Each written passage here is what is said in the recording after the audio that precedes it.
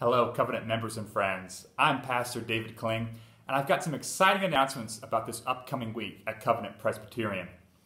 On Saturday, we've got a trustee work day. We're going to be ordering a really big dumpster, and we want to get all the stuff that's around the church that needs to be thrown away in there and carted off for spring cleaning.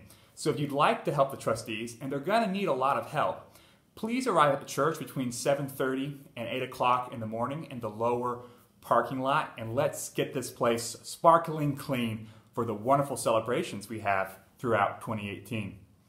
On Sunday, we're going to start a new series about worship. Why do we worship? How do we worship God? And bring $10 with you and your appetite, because it's the youth's one fundraiser of the year. They're selling barbecue in the fellowship hall. You can get your meals to go. So you could go give them $10 a meal, $5 for children. They take checks or cash, and you could take it home with you, or you can eat it right there in the fellowship hall.